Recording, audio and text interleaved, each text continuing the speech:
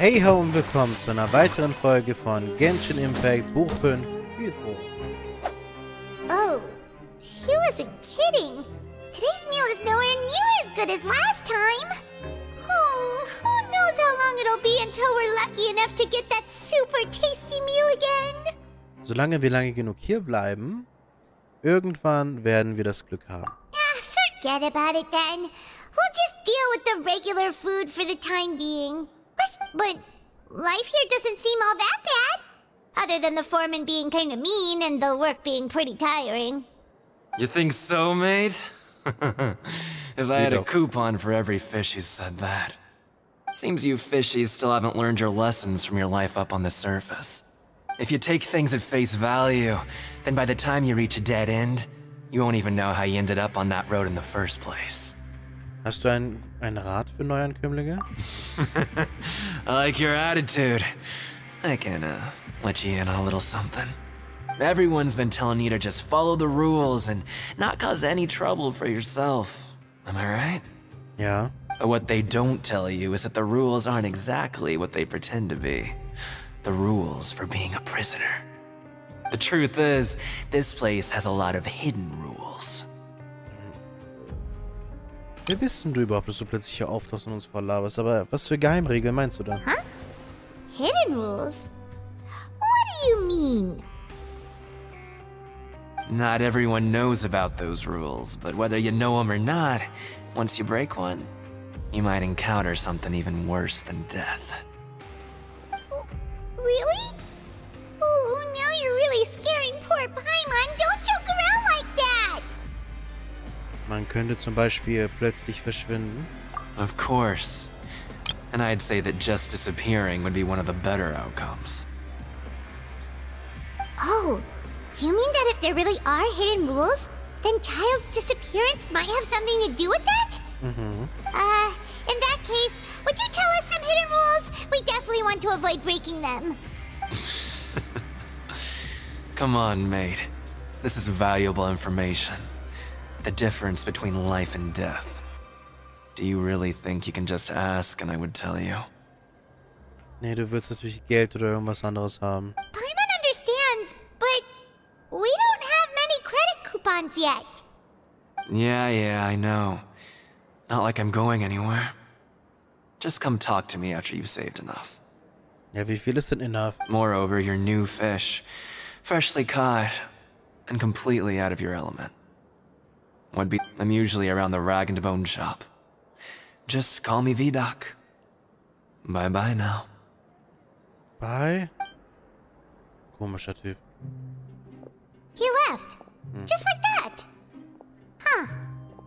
Do you think he's just trying to scare us into buying fake information from him? Vielleicht hast du recht, aber es interessiert mich trotzdem, was er zu sagen hat. Was er gesagt hat. Yeah. It might be a good place to start in our investigation. Hidden rules, huh? But, like he said, we don't have any coupons and we're still not familiar with this place. Oh, there's nothing we can do about it now. Naja, doch. Eine Möglichkeit gibt's noch. We were so busy talking, we almost forgot to eat. Even if it's not the best, it's probably better while it's warm. Come on, dig in before it gets cold. Nach dem Essen verbringt ihr etwas Zeit damit, euch die Gegend vertraut zu machen. Den letzten Satz konnte ich wieder nicht lesen, aber ist ja nicht so wichtig, oder? Kann ich eigentlich mit diesem Ding reden? Gib mir wohl verstanden. Guten Appetit. Was? Okay. Tauschzeug. Was verkaufst du hier? Gewöhnliche Gerichte, Überraschung, guck mal. Rezepte. Oh nee, die Fonta gibt's auch hier. Gegrillte Rippchen, Kaffee Bavarois und Haggis. Interesting, das heißt, ich brauche auf jeden Fall mehr von den Dingern.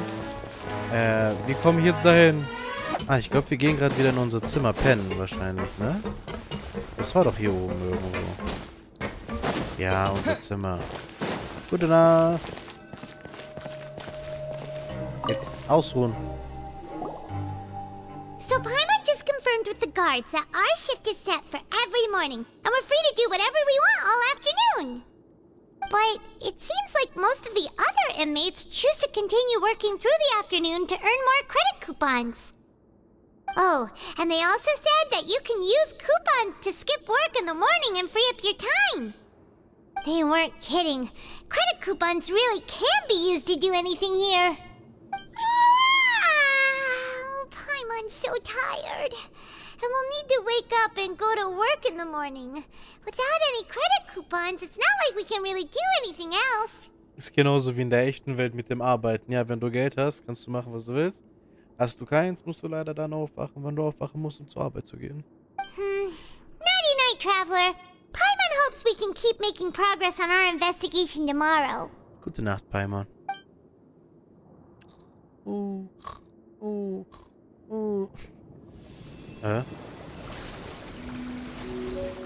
Ah, Childe's Vision.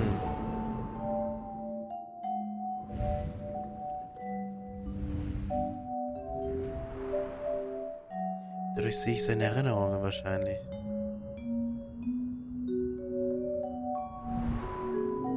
Ich höre, jemand ruft mich.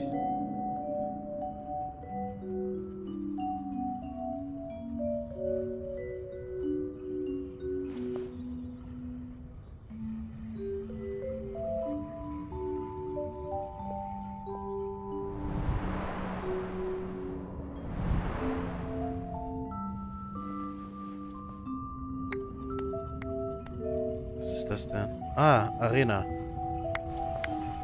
Willst du etwa kämpfen?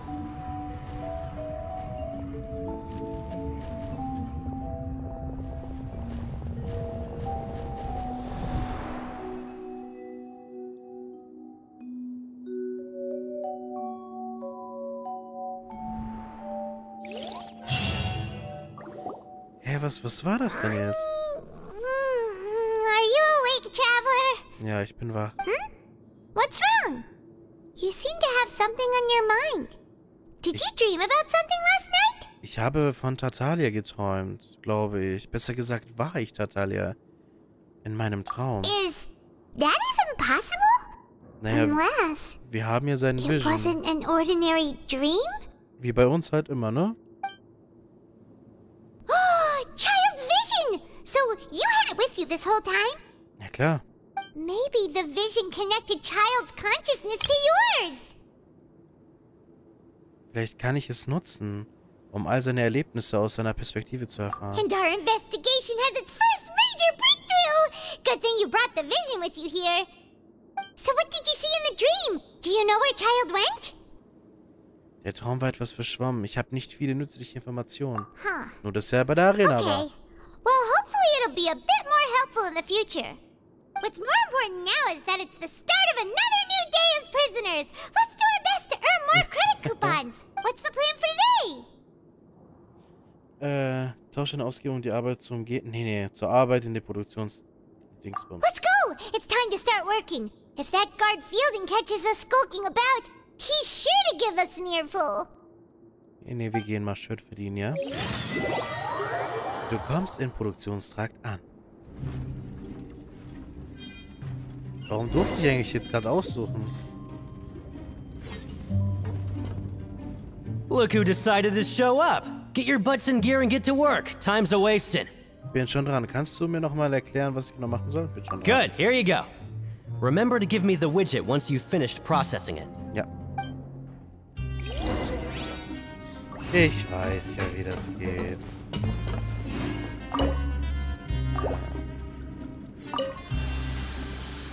Wenn es rot schlagen, gelb springen.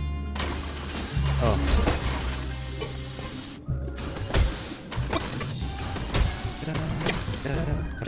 Alright, finished. Nur ein Stück jeden Tag machen, oder wie? I'm on speed. But after so many shifts, it seems we're really getting the hang of it now. Es scheint wirklich leichter zu werden. Du fliegst doch nur neben mir rum. Nee, Alter. Hey there, fellow shiftmates. I saw you finished your work, so I thought I'd come over and say hi. Hi. Oh, hey there! We've seen you before. Your assigned workspace is really close, isn't it? That's right. The name's Rowan. This past few days, I couldn't help but notice the new faces working nearby. I guess we were destined to meet. Ja? I've been working here for almost 15 years. Oh mein Even Gott, the foreman Grainville always calls me Chief. Whoa, you've been working here a long time, Chief. Hallo, Chief. In den letzten 15 Jahren hast du also keine Fortschritte gemacht? Hey, not so loud. Was denn? If there's anything you'd like to know, just ask me. I know the work here in the production zone better than the back of my hand. Gibt es irgendwelche Geheimregeln? Alright, Chief. We'll be sure to come to you first. Die Regeln haben wir noch nicht gemeistert. Ich habe die Arbeit mehr oder weniger im Griff. Die Regeln haben wir noch nicht gemeistert.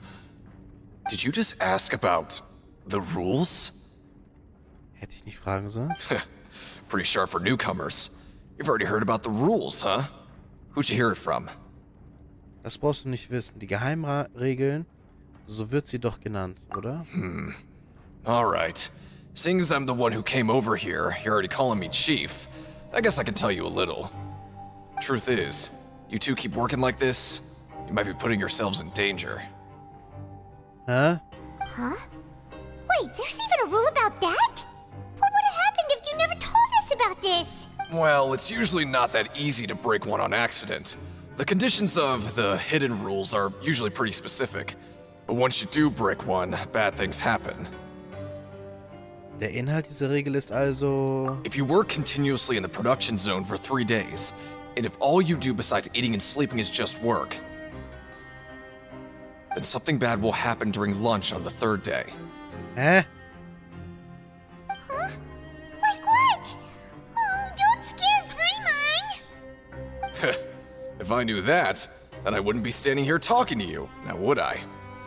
Aber warum? You mean, even you have never tried working 3 days like that before? There's actually a legend about this rule. They say that there was a worker who worked way harder than me. He was both efficient and eager on the job, and most other workers couldn't hold a candle to him. One time, he tried to test his limits and worked as long as he could. Then during lunch on the 3rd day, he disappeared into thin air, as if he'd evaporated.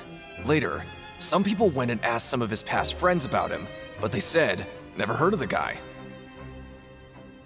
What the? How could that happen? Wie sah dieser Arbeiter aus? Hast du ihn mal gesehen? Unfortunately, we were assigned different production zones. I never saw for myself what he looked like. Wait, are you thinking that it was... Ich danke dir vielmals für die Information. Wir werden das mal versuchen. Oh? Hätte ich vielleicht das andere? You...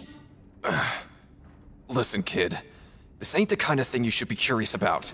Let me tell you, you're better off forgetting about it and looking after yourself. Now I kind of regret ever telling you. Yeah, I agree with Chief here. Do you really want to try? Für mich hört sich das nach einem guten Hinweis an. Wer nicht wagt, der nicht gewinnt. Alright, if you insist. Oh je. Du hast deine Vormittagsschicht beendet und gehst in die Tauschscheinkantine. Das heißt, ja, der 2. Tag. Also morgen sind wir dann verschwunden. What is this garbage? Ooh, it looks disgusting. Oh, Paimon misses your cooking now. What would you like to do this afternoon?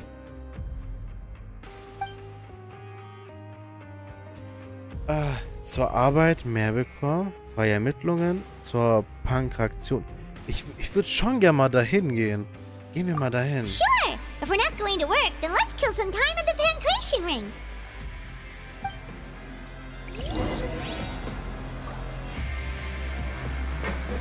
Hätte ich 13 Tage durchgehend arbeiten sollen? Habe ich was Falsches gemacht? Ah, da ist es ja schon. Oh je, oh je, was erwartet uns hier? Ich darf die Leute ja nicht irgendwie stark verwunden, aber wie soll ich das hinkriegen? Ich denke halt, hier wäre eine gute Idee hinzugehen, wegen den Erinnerungen von, Childe. Oh, wer? Collins?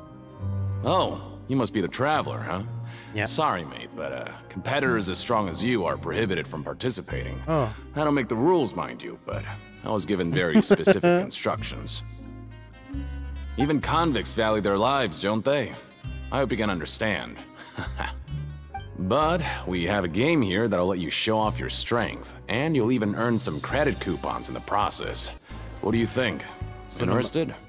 Soll er meine Stärke zeigen? And if we lose the game, will it cost us credit coupons? Of course. That's the cruel reality facing every competitor in a place like the Pancration Ring. Ich versuche es scheinbar. Okay, great. Let me walk you through the rules. The targets in front of you will pop up one after another. You'll need to hit the targets in the same order that they popped up. Oh, nee. If you can complete a few rounds in a row with no mistakes, then you'll win credit coupons. But the second you mess up the order, you'll lose. Game over. The game costs 300 credit coupons to have it go. So, you up for it? Ich kann ja nicht mehr entscheiden, wie, aber ja, hier. Thanks for your patronage, mate. Now, let the game be... Let the game begin. Naja, ob ich dieses Spiel schaffe oder nicht, mein Gedächtnis das mitmacht, sehen wir dann in der nächsten Folge. Ich hoffe, ihr hattet viel Spaß beim Zusehen und bis zum nächsten Mal. Tüdelü. Oje. Oje, oje, oje. Oje, oje.